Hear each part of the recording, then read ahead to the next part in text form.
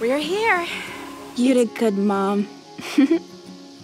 Hello there, I'm Bonnie. Charlotte, nice to meet you. Is your husband home as well? I'm divorced.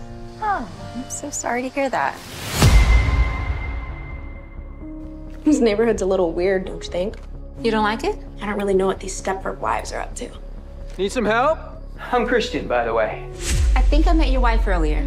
Yes, my wife. Always likes to know everything that is going on in the neighborhood. I'm Sabrina. Is everyone in the neighborhood like this?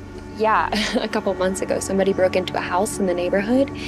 They tried to rob the owner, and they killed her. Did you know somebody was murdered in this neighborhood like 3 months ago? What happened? Charlotte just found out about poor Kira. Our neighborhood is completely safe. There's nothing to worry about.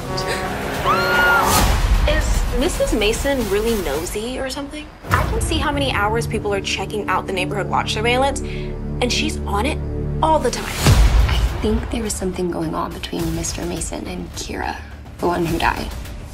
I'm leaving a little bit earlier for my dinner tonight. I have a meeting with a new client. I'll be gone before you get home from school, so I'll see you later tonight, okay? Okay. Good luck. No reception, great. Rebecca, it's Charlotte!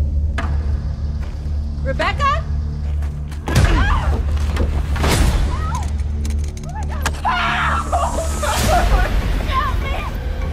Come on, Mom. Pick up.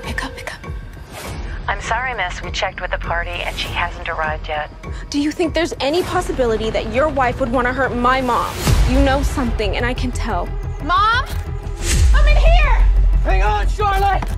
Oh, Jordan! You murdered our neighbor, Kira, because I was having an affair with her. And I have every reason to believe you were headed back to that house tonight to murder Charlotte, too.